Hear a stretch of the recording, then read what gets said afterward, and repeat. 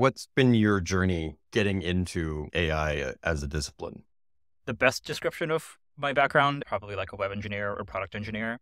Prior to Notion, I've mostly worked on web front end. I have always had an interest in lots of other things on the sides. I had a phase with programming languages and compilers, a continuing phase with productivity tools. And then once I started my exploration year, thinking about how to improve text, the way I end up learning these technologies is just picking them up as I really need it. So when I started working on compilers, one of the things you care a lot about when you're writing your own programming language is performance. That was my motivation to dive into lower level programming languages. And then when I started looking into improving text interfaces, one of the core building blocks that you need to understand is NLP. I was pretty lazy about it in the beginning, where I looked at the whole deep learning world and I was like, oh, that sounds really complicated. So I'm going to go towards the easy solutions of more classic NLP techniques to highlight and summarize content and so on. But eventually hit the capability wall. So little by little, I ended up picking up the pieces that I needed to build the prototypes that I wanted. And so open source libraries like Hugging Face, you can go read the code for how they work, right? So instead of reading papers, which I had a hard time doing because I didn't have the academic context to understand everything,